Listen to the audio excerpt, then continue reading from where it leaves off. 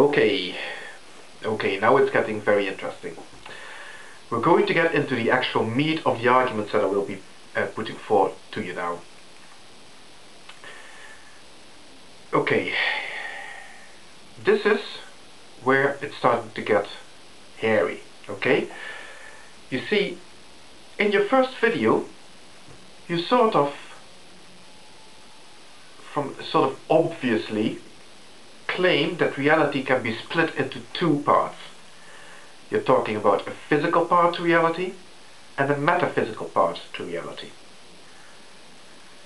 And I suspect that this is a deliberate misdirection. And I'll tell you why I suspect this, why I'm saying this so strongly.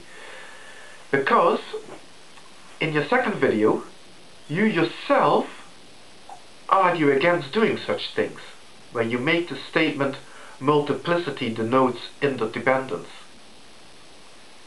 Well, isn't your insistence to split reality into a physical and a metaphysical part doing exactly that, creating a multiplicity? So I find it worrying that you seem to be willing to embrace multiplicity when you think it suits your argument and reject it when you think it doesn't. That is a bad sign. That is a sign that your argument is flawed. But what can I put in its place, you might say? Well, if you look at what science is currently working on, you will see that it's trying its best to create something like a universal theory.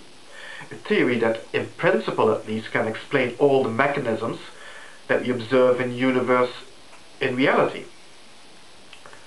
But all those theories are of a mathematical nature.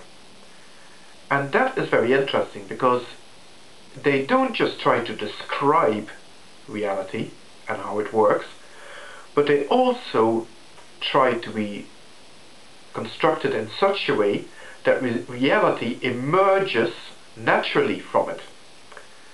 So it sort of bootstraps itself into existence through its own description. And that then, of course, would mean that reality encompasses both the physical and metaphysical aspects of itself. It's all the same thing. There's only one reality, as you are so keen to accept yourself later on. There's only one reality, and it describes itself.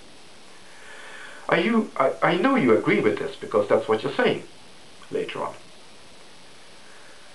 So I think that clearly illustrates that you must, or at least you should, be aware of the dichotomy you're creating by insisting on splitting reality in a physical and metaphysical part. But that's not all I have to say about that.